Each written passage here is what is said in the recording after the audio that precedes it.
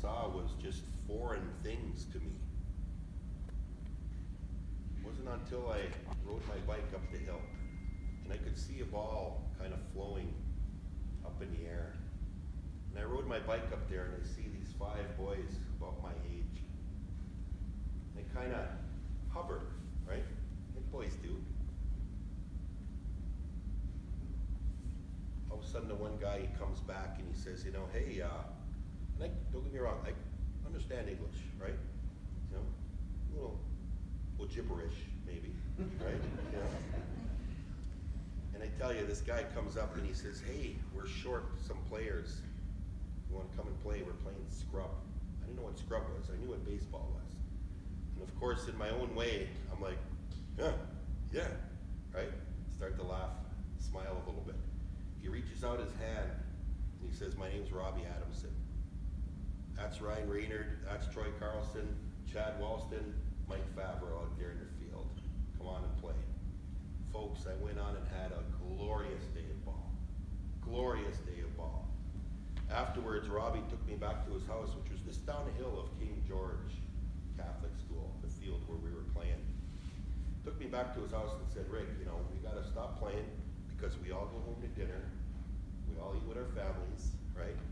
And my mom and dad are expecting me, so I need to go home. We're going to eat, but come back here tomorrow morning, okay? Because we're going to do it all over again. I'm like, all right. Rode my bike home, folks, those 15 miles or so. And as I was getting close, just like the picture of that window with those gentlemen back there, I could see my mom. And that same look, almost like she had not even moved from that spot. And as I came in, the feeling even inside the home changed a little bit because I was able to tell her that I got connected. I got connected with something in the new place for which I was living. Well, folks, the next morning, about 6:30 in the morning, I'm across the road of Robbie's house, across the street in a bush, right, with my bike, you know, waiting for life to happen inside his house that was just pitch dark, pitch dark. Sure enough, a light comes on, and I start to get these feelings. All right, I'm gonna go see what's happening. And I waited a little bit because I'm sure they just woke up, right? All right.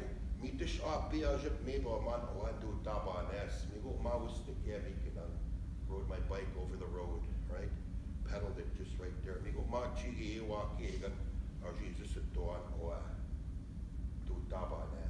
little car, my bike, parked it right up against his house. And folks,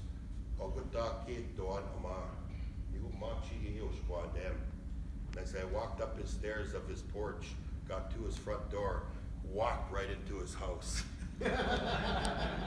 Mom is standing there, never met her in my life, pink robe, towel around her head, looking at this guy with this big grin on his face. This, I'm here kind of thing, right? And she just looks at me, you know, and is, hello?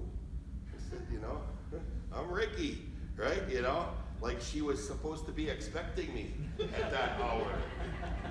Shortly thereafter, Big Bob, cop, you know, comes out and, hey, Joe, Big Bob Adamson, right, you know, comes out. Sure enough, his sister Corleen and Ryan come out of their rooms, and then I see Rob coming up the stairs, you know, just sort of wiping his eyes out. And I noticed they're having a conversation. Well, at the same time they're having a conversation, I'm helping myself to juice, you know, just, you know, making myself welcome in their house. Well, we had a glorious start to our day there, and on our way to play ball, Robbie goes to me, he says, hey, Ricky, you need to knock before you come in. I'm like, what? You know, folks, I had no clue. On no Kamiwaning First Nation, just like Waswaganing, I'm sure, our relativity to each other as a community and as a family and as a close-knit people, we knew everybody. Everyone was welcome in our homes. Our families encouraged play. Our families, if anything was in our homes, it's also yours. And we respected that. So I had no clue that there was some sort of protocol, some courtesy, let's call it, that I needed to have to come into somebody's home. No clue whatsoever. Well, hey, we went on and had a great day of ball, I'll tell you. You know, all day long again, you know, and at the end of the day, Robbie says once again, he says, all right, we got to go home and eat. Okay? We got to go home and eat. So, but Rick, right back here again tomorrow, you know. We'll go at it again tomorrow. And just hearing the stories of these guys, the things that they were involved in, you know, the sports, the activities, the fishing, the fun stuff right there on that lake. I'm thinking, man, this is feeling like home again. I'm thinking, this is the stuff I did. I swam, I fished, I hunted, all of these things, right? Well, I went home, and this time as I'm riding my bike home, I could see my mom and a little better face about her. Not quite smiling, you know, with a dimple. And I tell you, you know, I could see it. I could see her spirit, folks. And I didn't even need to ask. I could see it. I could feel it riding my bike up to this new home that was still foreign to me. And as I walked in, I had this opportunity to share with her this connection again with this new place. This feeling, this positivity that I had, the anger that I had was subsiding in me. Instead, I was replacing it with this glory of just simple play. At that moment, folks, I sat down with her, and it was the right time where she shared with me the things that had been going on for years.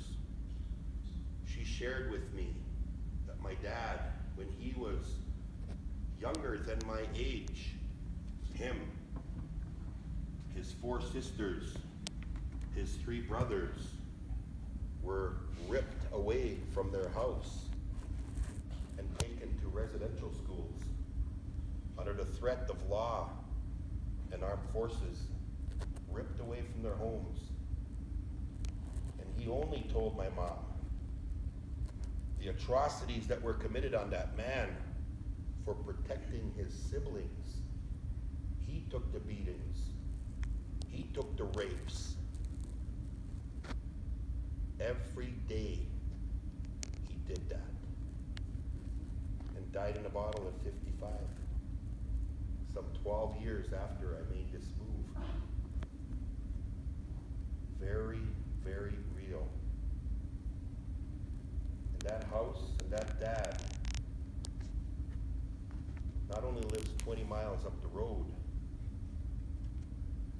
black, white folks, that same dad, that same type of household is seconds away from this place. The stories tell you.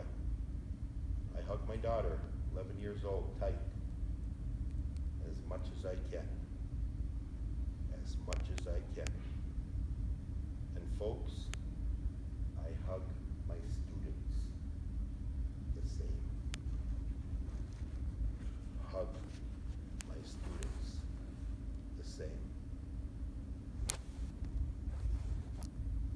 6:30 the next morning, I'm outside Robbie's house, across the street in a bush, waiting for life to happen inside that house. It's dark, folks. It's dark. You know how it is that early in the morning. It's dark. The cold, I can feel it. The anticipation, I can feel it. Right? Lights come on. This time I waited about, I bet you, 45 minutes. It felt like an hour. And I tell you what, I'm waiting there, right? Bike in the bush, big oak tree, you know? Big oak tree. And sure enough, I'm thinking, Minocqua. You understand what that means, folks? It's time, right? Minocqua. You don't need to speak Ojibwe that can feel me here, right? You know? Minocqua. Mitish apia jip meba man oan du tabanes. Migo ma usnike mi kanang wa jip meba man oan du tabanes. Mitish ma chigi iwaki gan Jesus doan oan du tabanes. Mitish ja gutta kip doan oa waki gan. Walked up his stairs, stopped at his front door, knocked on the door, and walked right into his house. And folks, this time, they're sitting at the table. And you know, I'm sitting there, I walk in, I'm not sitting, I'm standing there again, just, you know, big, you know what kind of grin, you know, hey, just letting it go, right? Grab some juice, grab some toast. I'm there, and I'm like, all right, hey, we're ready. And Big Bob, he's, and Robbie, I got this. I got this. Comes over and he pulls me aside and he says, of course, Rick, when you knock, you need to wait for someone to answer the door. Folks, we have students. Erase the name Ricky White. Erase the name Niga Nanakut. We have students walking through our doors every single day. And at Lakeland, they are coming in droves. They are coming in droves. What are you willing to do to make those connections? Imagine this. If I got my rear end thrown out of that house because I was a dirty, rotten, ignorant, rude person for not knocking on that door and walking into that house, and how dare you touch our food? Imagine if that is what I was met with. Folks, there is no racism in that. There is some ignorance. Unknowing ignorance. When we have these things that are set in our way as an individual, those things don't feel good to others who don't know any different, folks. Big difference between that and not knowing any better, right? No question, we want to teach our youth to be good people. Good people, right? Many of them don't know any different. It's your obligation, every single one of you. And folks, at Circle of Life Academy, I planted this on Jim Boucher, our drivers are sitting in this audience. Our cooks are sitting in this audience. Our custodians are sitting in this audience, and they are getting the same message, the exact same message, okay? Because if that kid gets on that bus, and the first thing that they see is a growling bus driver, the stage is set. If they walk into an empty school without any warm welcoming, and all they do is they walk in and here's this big place, and all of a sudden here's this 800 student cafeteria, and then all of a sudden there's 100 classrooms meshed in some kind of web. Thank you for the signs, by the way. I still don't know where I am, okay? And I spent the full day here, and I'm an adult, 46 years old. I was lost yesterday, absolutely lost.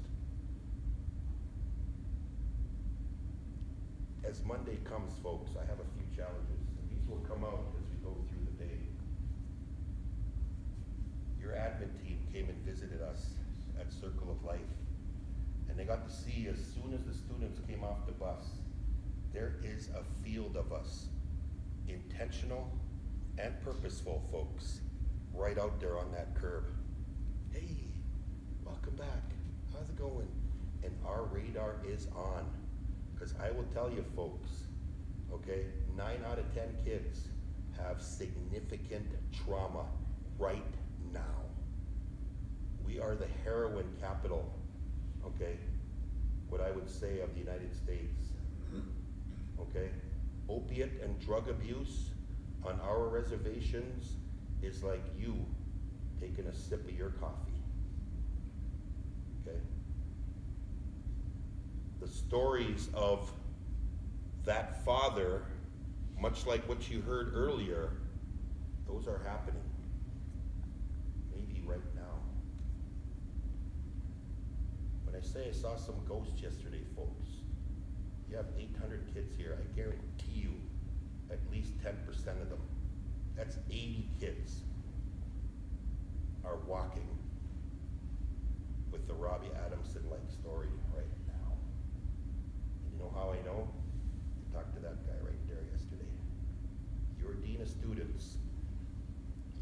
nurse, Kathy, who I met, so I was locked out in the back.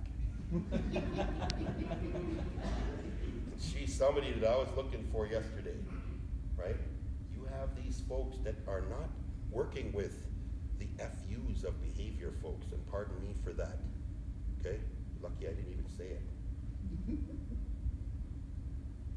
They're not dealing with that, folks. We're talking heavy trauma. Do you know a student is probably in placement of sorts, maybe even a 72-hour right now? And I saw that student walk in the halls. I saw that student head down in the classroom 3 times. These are real, right here, Lakeland Union High School. What are we going to do about it? You are going to get a pathway today towards some of that. And you know what? I've got a pile of books. You are not going to get it in a book. You're not going to get it with any more letters behind your name, folks. Yes, you need those folks. I'll say it right now. Yep. There's ghosts walking the halls.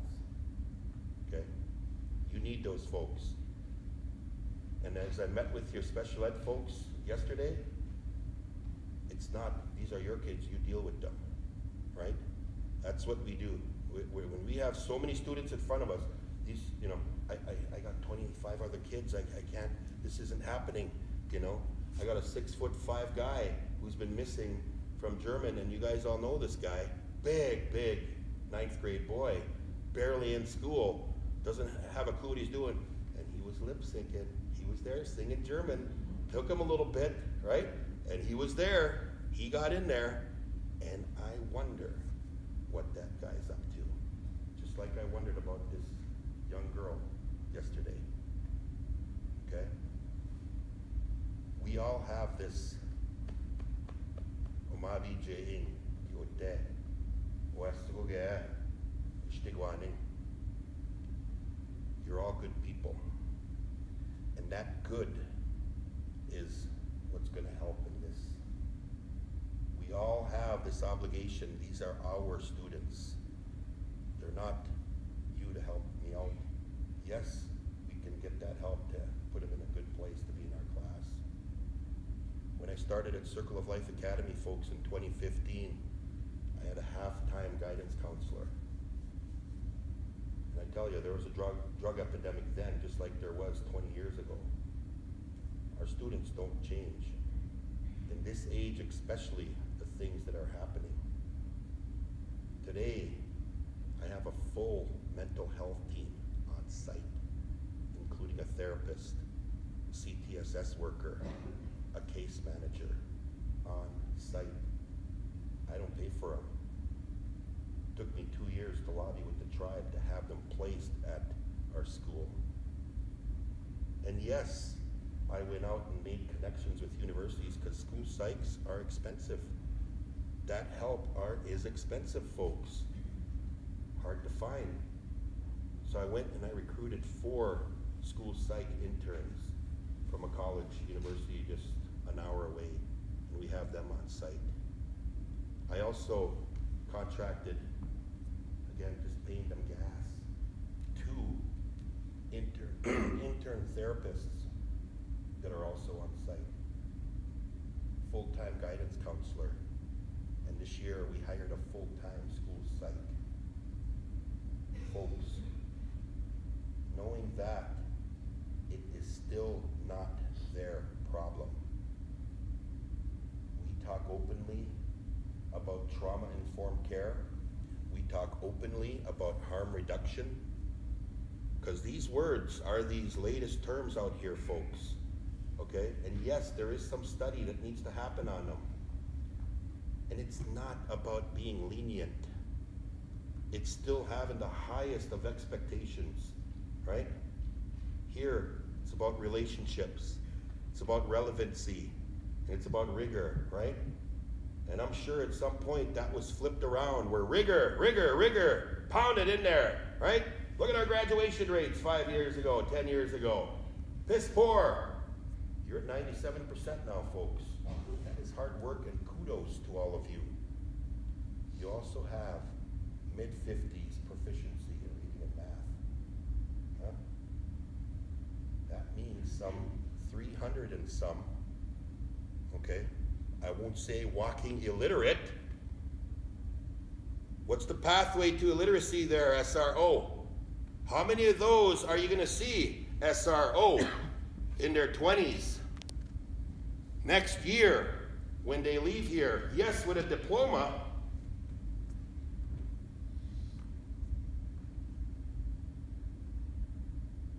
how many? Okay. As we go today, folks, you can feel the passion, okay? And this isn't, hey, the second it's that, it's about me, this top down. You don't have a guy that does that. I haven't seen that. He's pretty firm, I'll tell you that, you know, hey, he is. When we say firm, passionate about these kids. Passionate about all of these kids. You have the tools here. You know why? Your kids are coming in droves. You guys, you're winning half the battle right now. Mid-90s% attendance rate here, you know, they are here. When I walked the halls yesterday, I heard, I couldn't even, and I have these superhuman ears, I'm telling you right now.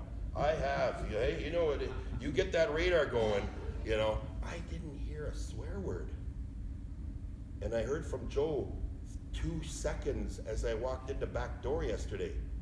Hey? Man, there's a real Indian right there, man. Is what he said, you know. Hey, look at the pony on that guy, right? You know? Hey? Look at the braid on that guy. There's a real Indian there. Hey? I bet you know Joe. Hey? Joe introduced himself to me. Good guy.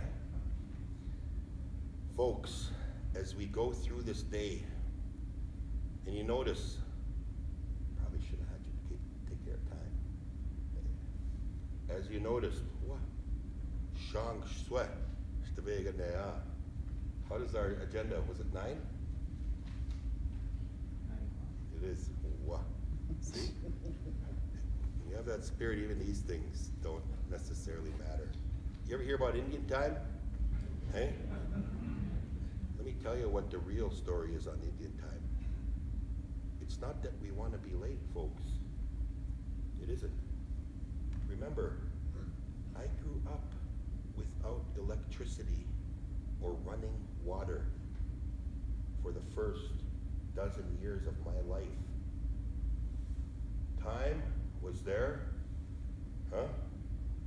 And you know what? Indian time, the true meaning of it is that we are going to start when we are good and ready, okay? If I started right on the money here today, we would have had some folks that would have missed out on some stuff. Just like in ceremony. That's how we calculate Indian time.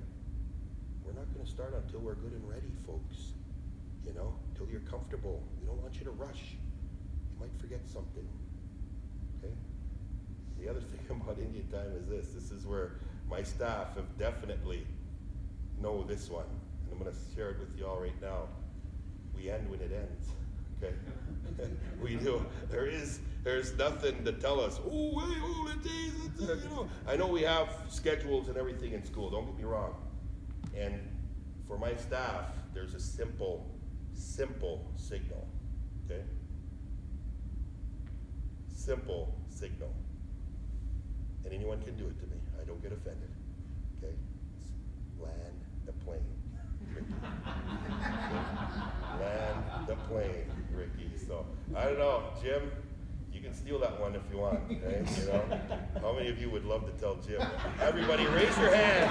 Raise your hand right now, everybody in the room. You two back there. Everyone, raise your hand. Okay? I know. We're going to talk about choral responses too, by the way. We will be talking choral responses on what effect that has rather than calling on individuals, because you might as well teach a class to 1 or 2. We all participated there, didn't we? Hey? Didn't we? I'm going to send the spirit off here right now. One of the other things, I'm not just going to hide because I'm scared. You all are my Linda right now, Linda Adamson. Another strong teaching, folks, and we use this quite a bit at Kola. This again, you can borrow so much. You know, Gandhi once said, you know, people or children weren't born to hate. They weren't born that way. You know, you saw Obama tweet that after, you know, who was tweeting some stuff about Baltimore and all these other places that are just ravaged with things going on in America right now. The thing that we say is this, you know, as we have this relative way at our place, we look for the good. We always look for the good. You could tell I lost my chain of thought. It's back now, so I think that right away. I'm going to tell you something good right now. Teaching, okay? And when you have this teaching, by the way, it is yours. Black, white, brown. When we share our teachings, it is yours. You take it, use it. The teaching is this. Those feelings that we get inside of us, that in the English language gets translated to a challenge of nerves, right? Folks, in our way, those aren't nerves. Those are all of our relatives, all of our friends, all of those good people that you know and you have in your lives, and they're just in there, and they're telling you that it's okay. They're telling you that as long as it's good, in that good way, you're going to be fine. So go for it. It's not a nerve to be afraid of. And don't get me wrong, I say this to these young boys as well. If you're getting in that car to go rob that bank, and you get those feelings and whatnot, yes, that is also your relatives trying to tell you there is a better way. When we think that we have anxiety in our minds and those things that just stretch us to the limits, we need those folks. Champion those things, because again, your relatives that are both here and those that aren't, and those that are still yet to come, are telling you, and they're sending you a message. Champion those things. Champion that way. As we go, I was also gifted with song and drum. So as we go on a health break, you probably like that too, don't you? I characterize it, health break. Okay. As we transition to the commons area, you're gonna get it, I'm telling you. You're gonna, hope you dress comfortably today. You're gonna be mixed in with people probably that you haven't talked too much, okay? You're gonna be engaged in some, I'm going to be honest with you. Some of the content is going to drive to where you have those thoughts, those feelings. We'll talk about norms when we get in there. And this song is a teaching song that I composed, and I've left it with pretty much every school and a few communities that I've had connections with. And I have no problems leaving this song here. I have no problems leaving this song with Waswaganing. It's a song of teaching, folks. Okay? Kina amuatanik. Let's teach. Kini chansia all of our children. Kije menoya bematiziat. To live in a good way. To teach them in that way to have a good life. Mikshanike. And in doing so, folks, we will have done a good thing. Okay? And it's about helping them. You don't have to stand. Okay? Because many times in ceremony and in spirit, sitting and receiving this is indeed the grace of this drum, the heartbeat of our people. This stick, again, made just from scratch, okay? Nothing in here mass-produced. No 3D printer needed. Beautiful signs coming, by the way. Boucher, thank you.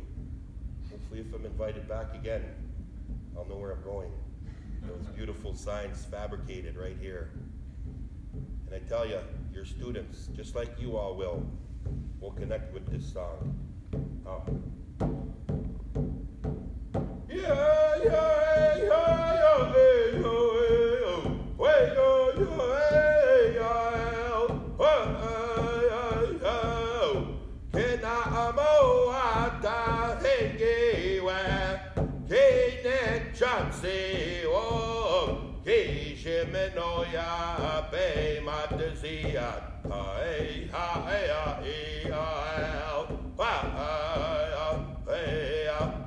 Make Shanika, Cakes Chinese Jiggy, way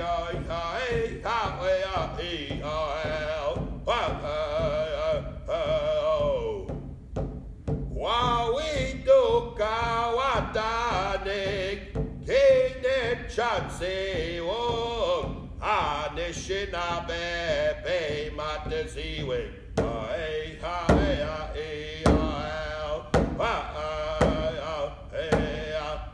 Make Shanika, Cakes Chinese Jiggy, way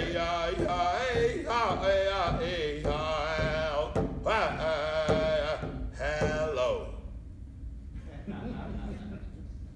Folks, there it is. You feel it? Mm-hmm. Okay? Make Shanika, Cakes Chinese Jiggy. And I ended with a hello. Our songs don't end with hello. And I did that on purpose because our songs, every one of our songs, do end with hi-oh. They're gutturals. It's not the Atlanta Braves. Whoa! Oh my goodness, let me tell you, go back to Hollywood. Right? And that beat.